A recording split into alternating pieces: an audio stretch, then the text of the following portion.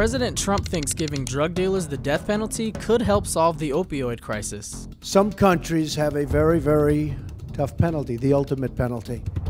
And by the way, they have much less of a drug problem. This isn't the first time the Trump administration has taken a tough stance on crime. Attorney General Jeff Sessions sent out a memo directing prosecutors to charge and pursue the most serious, readily provable offense.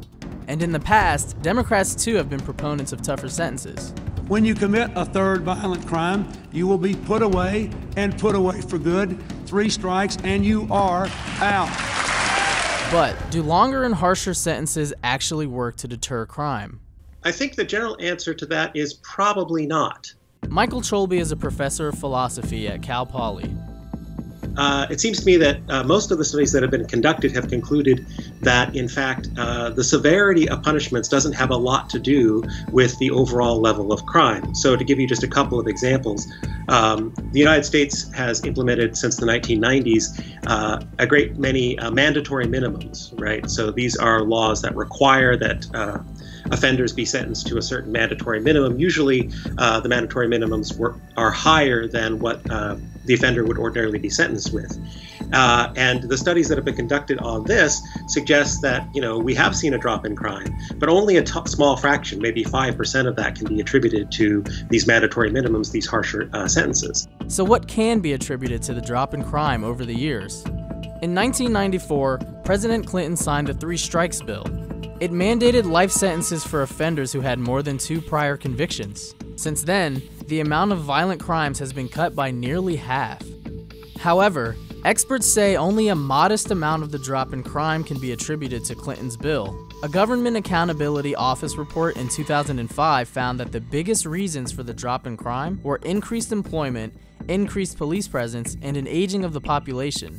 To fully understand why harsher and longer punishments don't really deter crime, Cholby says we need to understand how criminals think. I think, again, we assign much more significance to the probability of the punishment occurring than we do to the severity of it. Take John, for example.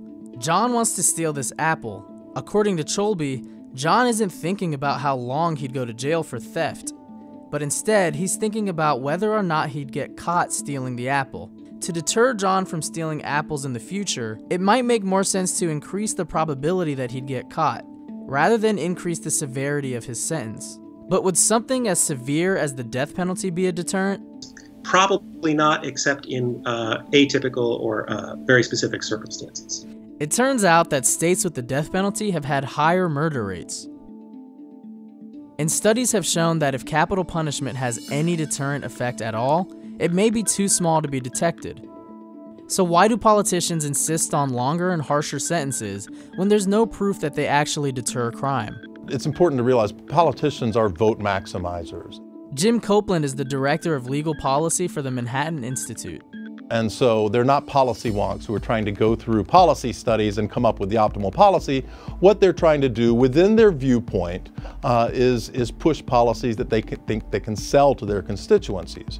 And so being tough on crime is something that has been a political selling point by and large. As criminal justice reform gains popularity, many worry that the release of prisoners would lead to an increase in criminal activity. We see a lot of red states that are trying to reduce their prison populations.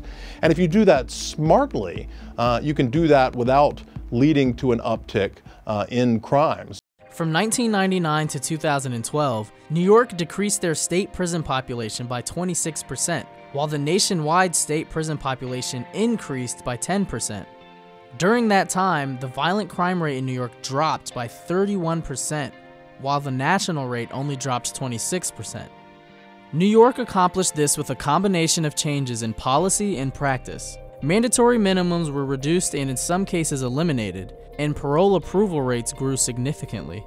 So if politicians are serious about being tough on crime, they should focus on catching criminals rather than longer sentences.